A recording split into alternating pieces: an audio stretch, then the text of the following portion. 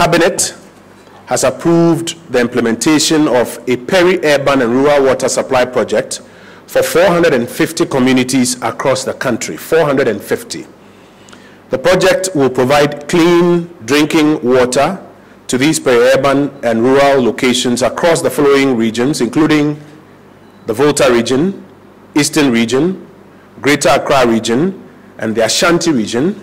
using an advanced technology from the United Kingdom. The Ministry of Sanitation and Water Resources and the Community Water and Sanitation Agency, in conjunction with Aqua Africa Limited, a UK private sector entity based in the UK, have been working together on a market-based approach to provide sustainable, clean,